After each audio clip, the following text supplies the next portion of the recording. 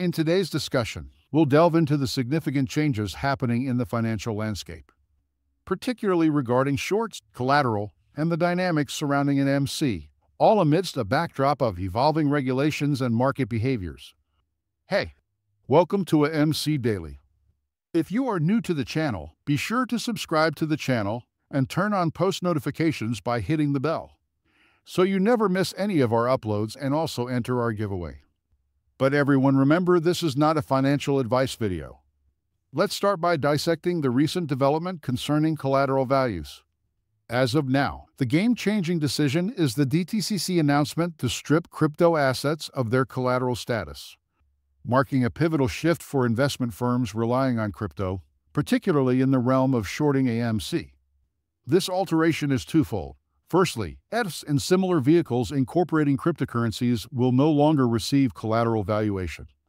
Secondly, there's a revision in collateral valuation for corporate notes or bonds, with a notable increase in haircut value, indicating a tightening grip on collateral availability.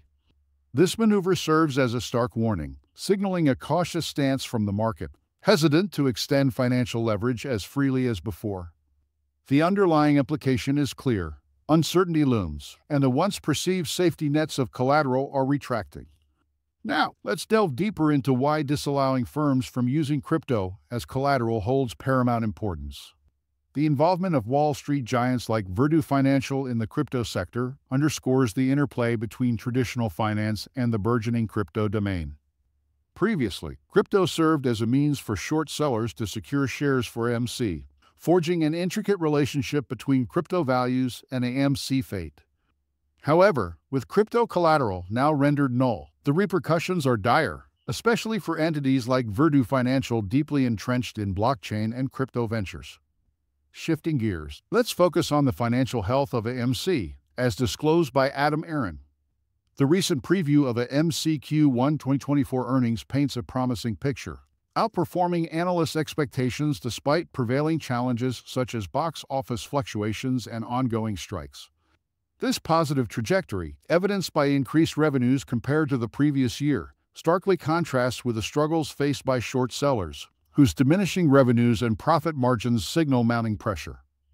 Furthermore, the prospect of AMC issuing dividends emerges as a potential game changer.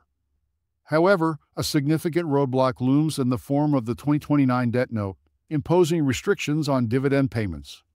This limitation underscores the intricacies of AMC financial landscape as it navigates the path towards dividend issuance amidst mounting debt obligations. The implications are profound.